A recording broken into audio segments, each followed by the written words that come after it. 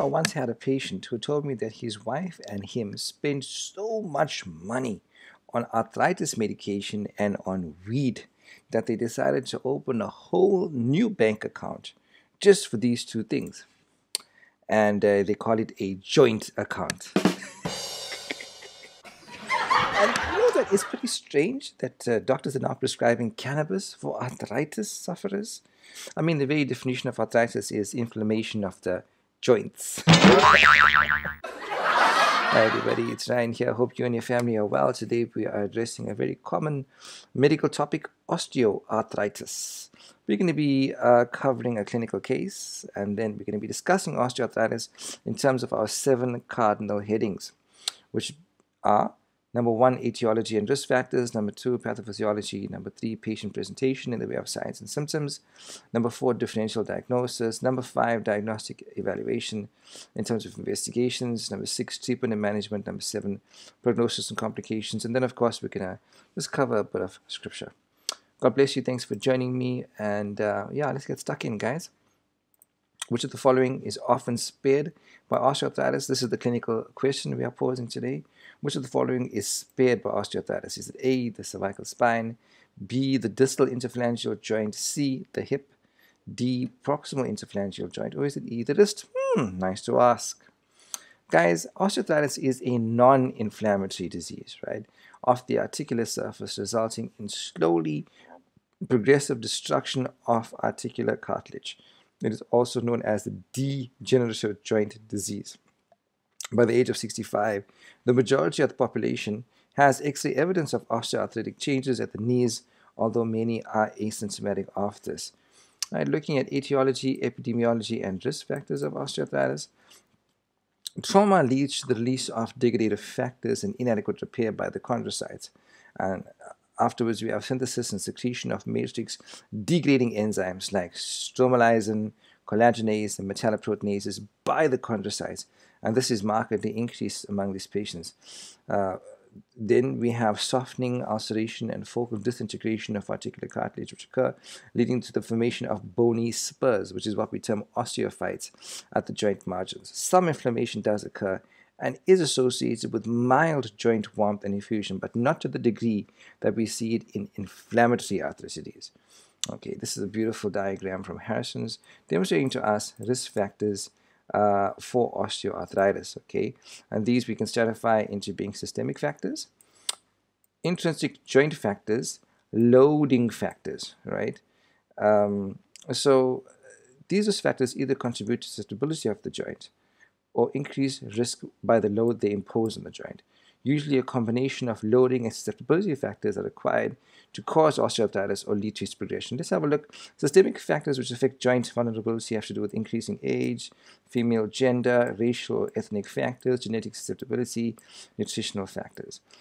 Intrinsic joint vulnerability speaks to the local joint environment. So if the joint was previously damaged, example from a previous meniscectomy, bridging muscle weakness, increasing bone density, malalignment, or proprioceptive deficiencies. Loading factors which impose themselves on the joint includes obesity and injurious physical activities. All of this will lead to osteoarthritis or will lead to the progression of osteoarthritis in a joint in which the diagnosis is already established. Continuing, guys, it's very important for us to distinguish idiopathic osteoarthritis from secondary osteoarthritis, right? Idiopathic disease is usually associated with a family history and may be related to hereditary defects in the actual structure of collagen, more common in the hands and fingers. But secondary disease often occurs due to acute or repetitive trauma, joint hypermobility, congenital hip dysplasia, or Perthes disease and other causes, right? So osteoarthritis is more common in the load-bearing joints, which is primary or idiopathic flavor of osteoarthritis is more common in the load-bearing joints such as the knees and the hips, and prevalence tends to increase with age. Obesity, guys, is a major risk factor for osteoarthritis of the knees, possibly at the hips, because it imposes a greater load on these joints. Sports participation in certain occupations may predispose to osteoarthritis, okay? So how do patients with OA present? Well, there's a deep, gnawing joint pain that increases with activity, subsides with rest. Morning stiffness less than 30 minutes. Now, these two characteristics delineate our mechanical arthritis or our destructive arthritis from the inflammatory arthritis, because in inflammatory arthritis we have prolonged morning stiffness, right? And the joint pain tends to abate with activity but increase with rest, and that's the opposite of the scenario we see here, right? The most involved joints are, I mean, look at the diagram just now, the hip, the knees, the distal interphalangeal joints, the proximal interphalangeal joints, the first metatarsophalangeal joint, the first carpal metacarpal joint, and we often have squaring of the thumb, as we will see, acromioclavicular joints, and discs and facet joints of the spine. All right, and patients who present with mild joint swelling, and sometimes you have joint bony deformities may be present, especially in the hands, causing Heberden nodes at the distal interphalangeal joint and Bouchard's nodes at the proximal interphalangeal joint, right? You often have bony enlargement, diminished and painful range of motion of these joints, crepitus and tenderness on palpation. This is a beautiful diagram from Harrison's illustrating the joints commonly involved in osteoarthritis or affected by osteoarthritis. So we said it involves the distal and the proximal interphalangeal joints. We spoke about Bouchard's and Heberden's nodes. Bouchard's at the proximal interphalangeal and Heberden's at the distal interphalangeal joint. The first carpal metacarpal joint causing so-called squaring of the thumb. It involves the cervical vertebrae, the lower lumbar vertebrae, the hips, the knees, and the first metatarsophalangeal joint in the foot.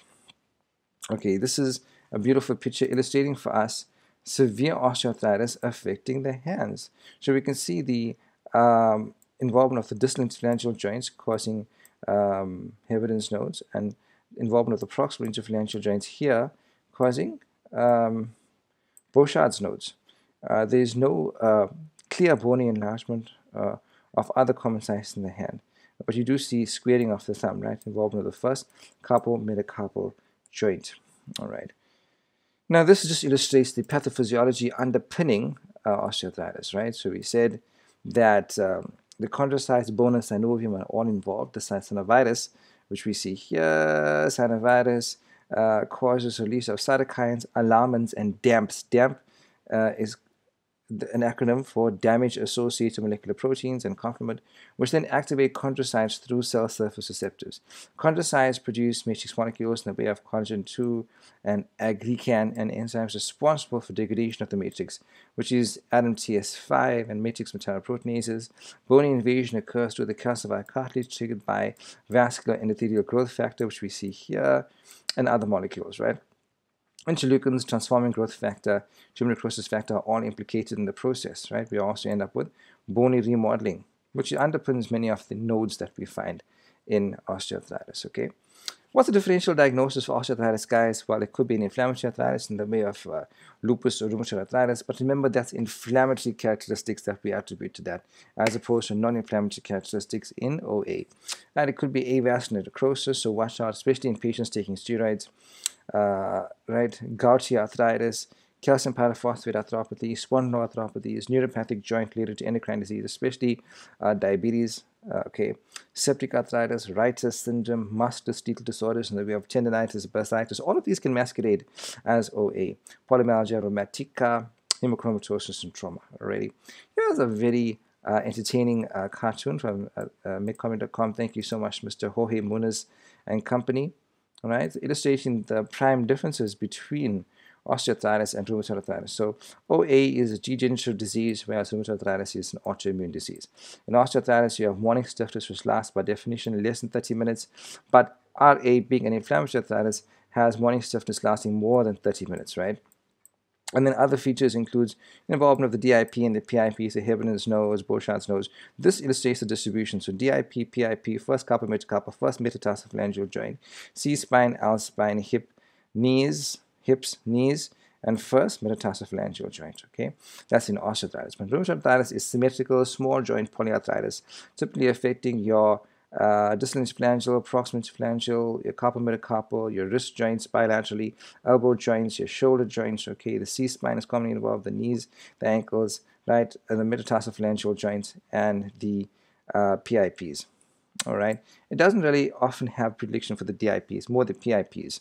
That's rheumatoid arthritis, right? And we also have a whole host of extra-articular involvement, and of course, you have serology as well. In OA, the prime thing is cartilage loss, pathophysiologically speaking, but in rheumatoid arthritis, it's inflammation, right? An inflamed synovium. Okay, guys, talking about diagnostics now. Right, as we know, the pillars or the tenets of medicine is history and physical exam. So on that, in osteoarthritis, you get a history of trauma, because that's going to allude more to secondary OA, sports participation in terms of wear and tear on those joints, obesity, poor conditioning, meniscal tear may be present. Physical findings of crepitus, diminished range of motion, and bony enlargement are common, right?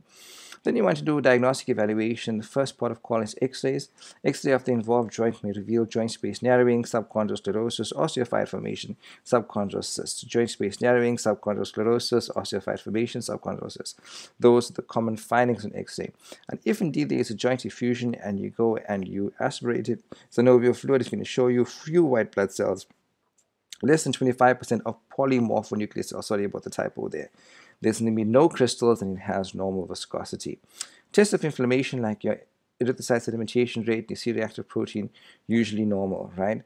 Rheumatoid factor titers are less than 1:40, so those are negative essentially. And if septic arthritis is suspected, you want to assess the full blood count, the blood culture, and send off that synovial fluid in the joint for gram staining culture. Other tests may be indicated to identify an inflammatory arthropathy. So if you're not really sure if this is degenerative or if this is inflammatory, do your anti-nuclear factor, do your anti-double-stranded DNA. And if it's inflammatory, inevitably the inflammatory markers, the ESR, the CRP should be up. This is a beautiful X-ray from Harrison showing us the joint disease of OA at the knee in an X-ray. X-ray here is going to show beautiful osteophytes, right? Osteophytes at the medial and lateral tibia and femur, and joint space narrowing. See how narrow this joint space is, right, of the medial tibiofemoral joint. Coronal intermediate weighted fat suppressed MRI confirms the presence of medial and lateral osteophytes and medial tibiofemoral joint space narrowing. Look at how narrow this joint space is. There is diffuse denuded area with no cartilage remaining at the weight-bearing medial tibiofemoral joint here. There is also severe medial meniscus extrusion, right, which is here. Sorry, depicted by the arrowhead, right? Cartilage focal deficits are also seen at the lateral weight-bearing femur and tibia, right? Okay, guys, let's talk about therapeutics. Now, there's no real therapeutic intervention which has been shown to prevent the development of osteoarthritis or slow down the progression of damage in joints that are already involved, or to reverse the pathophysiological process. Non-pharmacological therapies include low-impact exercise, physical therapy, and weight loss in obese patients. Topical capsaicin is often effective for mild to moderate pain, paracetamol or non-steroidals for pain. Intra-articular steroids may be given for severe pain, but generally not used more frequently than every 4 to 6 months. Okay, viscous supplementation with hyaluronic acid and injections may preserve and or replenish articular cartilage, but have been shown to decrease pain for about 6 months. Glucosamine and chondroitin sulfate may be useful, although the evidence is somewhat mixed. Surgical interventions are often necessary for advanced disease, which may include joint replacement. Okay, this is a table from Harrison showing us our different therapeutic options when it comes to osteoarthritis.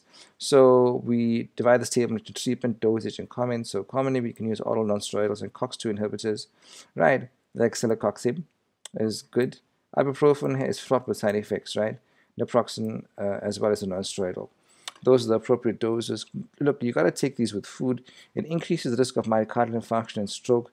Non-steroidals also cause fluid retention, right? There's a high rate of gastrointestinal side effects, especially if you're using the COX-1 inhibitors, right, including ulcers and bleeding. Patients at high risk for GI side effects should also either take a PPI or misoprostol together with the non-steroidal. There is an increase in GI side effects of bleeding when taken with acetylsalicylic acid. Can also cause edema and renal insufficiency. Watch out, right? Topical non-steroidals are very good, especially diclofenac 1% gel, which is Voltaren, right? You can rub onto the joint, has few systemic side effects. Skin irritation is common. So paracetamol is great, but is of limited efficacy and only conditionally recommended. Opiates, common side effects include dizziness, sedation, nausea, vomiting, dry mouth, right?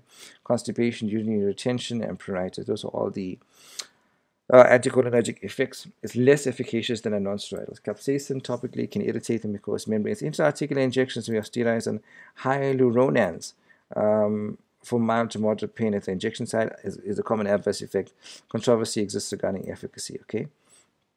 In terms of prognostication and complications, osteoarthritis has an insidious grumbling onset with chronic and sometimes debilitating sequelae.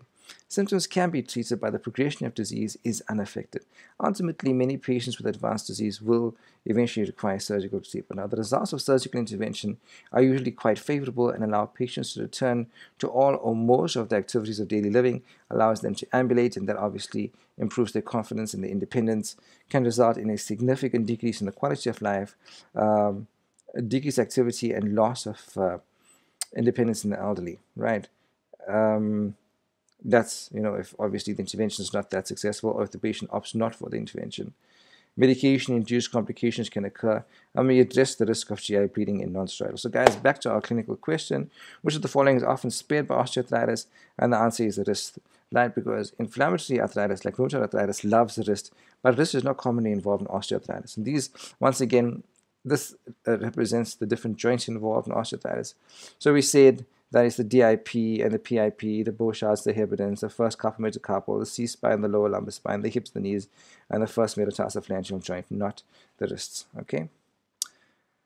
Okay, I hope you just allow me to encourage you for a few moments from the Bible.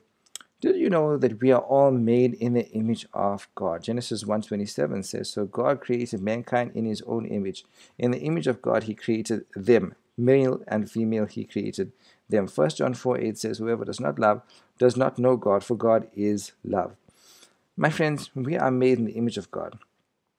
And God is holy. God is powerful. And God is love. So as a child of God, we have the DNA of the Father. So we should also be holy as he is holy. We should be powerful. But that power is to accomplish his will, right? And we should show love. Love for God, love for our fellow men, love for our neighbors, wherever we should go. Love, love, love. Okay, here are my references. God bless you. Thanks so much for joining me. You can find me on Facebook. My page on Facebook is entitled Internal Medicine, Algorithms and Mnemonics. You can also catch me on Instagram and TikTok. We're going to be talking soon about the vast, common, prevalent, important topic of type 2 diabetes mellitus. God bless you. Have a wonderful day.